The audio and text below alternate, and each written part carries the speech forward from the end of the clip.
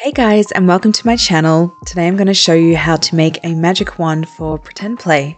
You can find your free pattern for this wand in the link below, and this wand goes perfectly with our fabric crown pattern and also our hooded cloak pattern, which I've also linked in the description below if you're interested.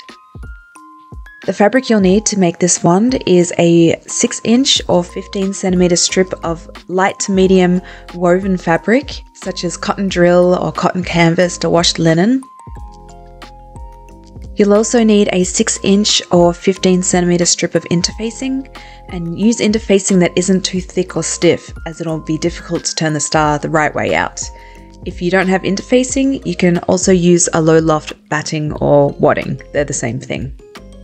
Having interfacing or batting is important as it stops the glue from seeping through the main fabric of your star. You'll also need a handful of pillow stuffing, and you can also use fabric scraps if you want to upcycle your scraps. A wooden dowel, which is approximately 1/4 of an inch to 3/8 of an inch, which is around 6mm to 1 centimeter thick, and 30 centimeters long, which is also a foot, and various lengths of ribbon, which is optional, but it gives it a bit more of a fun aesthetic. You'll also need all of the other standard items for sewing, as well as glue that'll stick to fabric, for example hot glue or Gorilla Glue or E6000. Today I'm actually going to be using shoe glue because that works pretty well. After printing off your pattern pieces available in the link below, cut 2 of your main fabric and 2 of your interfacing or batting fabric. Place one of the interfacing pieces over the star pattern piece and trace along the sewing line and mark 2 of the notches on the bottom.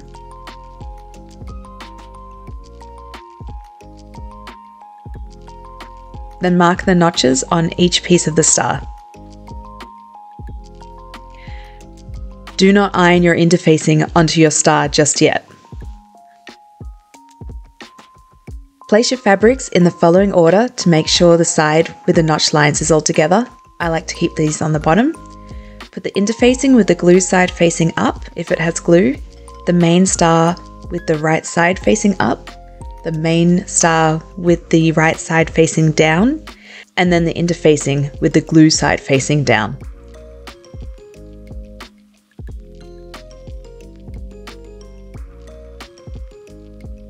Pin these together and sew along the stitching line you traced.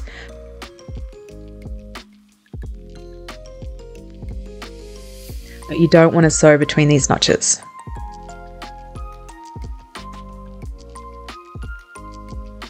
Take your fabric scissors and cut along the interfacing on the outside of the seam you just stitched so that we can reduce the bulk around these seams. And we're going to repeat this on the other side.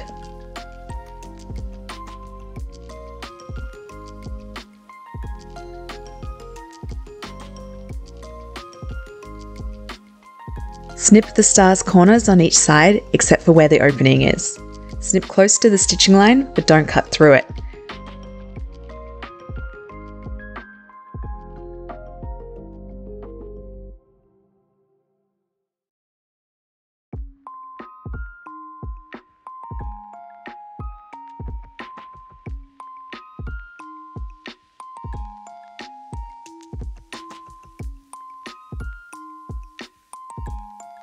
Next, we will clip the star's outside curve so it sits nicely when we turn it the right way round.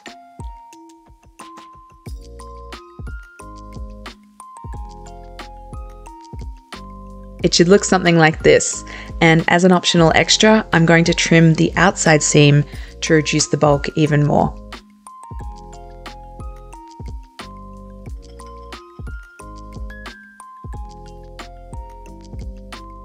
If you used fusible interfacing, now is the time to fuse it to your fabric with an iron. Turn the steam off, then use a low heat and press cloth if you're using synthetic material. Press the iron gently and do not glide it, as this can shift the fabric and cause puckering. Now it's time to turn our star the right way out. Using your fingers, gently push on one of the star points closest to the opening through the gap, and repeat with the other side. Then, carefully, turn the remainder of the star through the hole.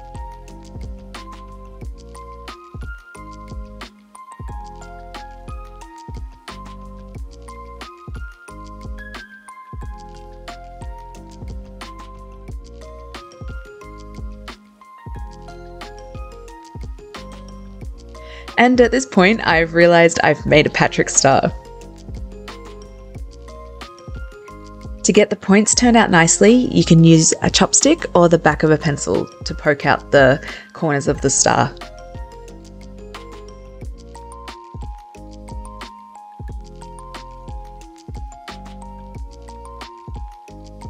Then we're going to snip the corners where the opening is and fold those edges over. Using your pillow stuffing, pull small amounts off and stuff it inside the star, using your fingers to get it into the points. Take approximately 4 pieces of ribbon. The length is up to your creativity, but make them longer than you think you'll need. Place them together and tie a sturdy knot in one end.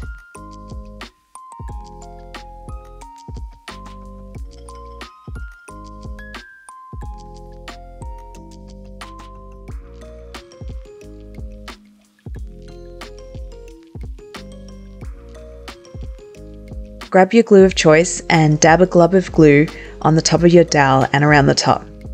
You don't need too much.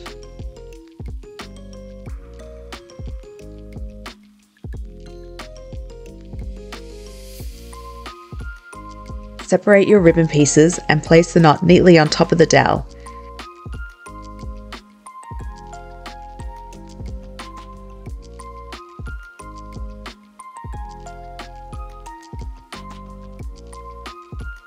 This is a little fiddly, but pull your ribbon pieces down around the dowel so they stick to the side and are secure.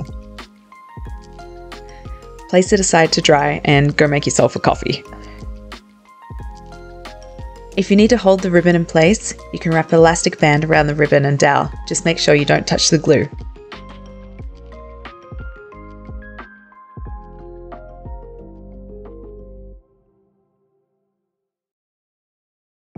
Once the dowel is dry, cut off the excess on top of the ribbon and put more glue around the top of the dowel on the outside of the ribbon.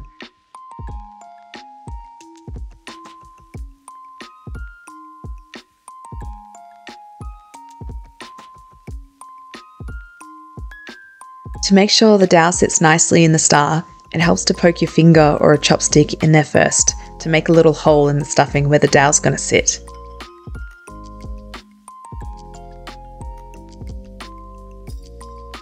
Open up the bottom of the star and without touching the edges with the glue, insert the dowel about halfway into the star.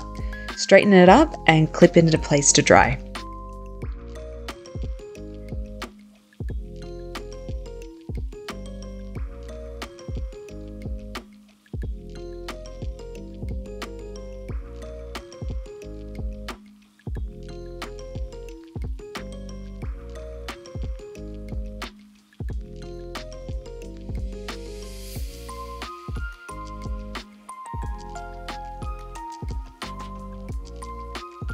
Once dry, remove the clips and add any more stuffing if your star is lacking.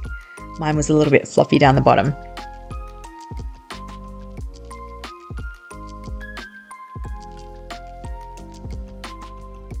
Then either ladder stitch or glue the opening shut on either side.